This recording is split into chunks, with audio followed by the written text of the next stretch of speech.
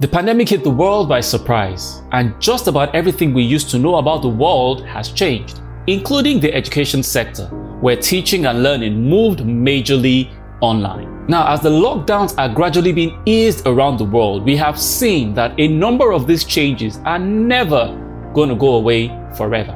Educators are now faced with how to effectively blend the virtual forms of teaching and learning with the traditional forms of the brick-and-mortar classrooms. Now, don't be discouraged. I've been in your shoes as well.